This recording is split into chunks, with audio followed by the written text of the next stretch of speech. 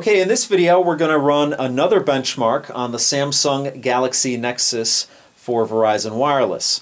This time we're going to run AnTuTu. So I'm going to click on that here.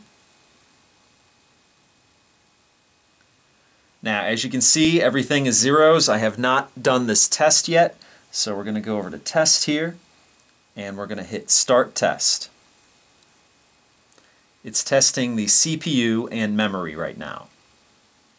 Okay, now it's running an OpenGL test, and those are little androids on skateboards flying around there. And it's a canvas test now.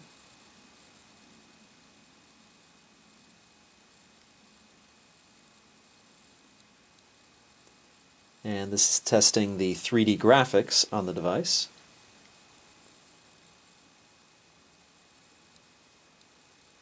It's running about 57 frames per second, 58.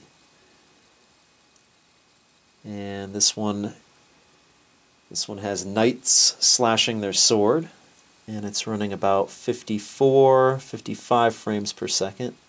Keeps ramping up. 56.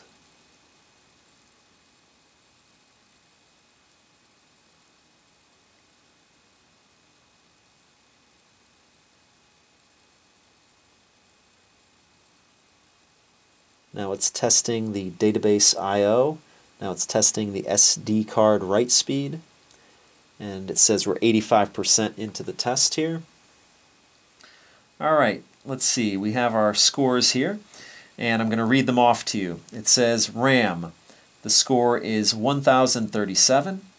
CPU integer score of 1660. The CPU float point score of 1285.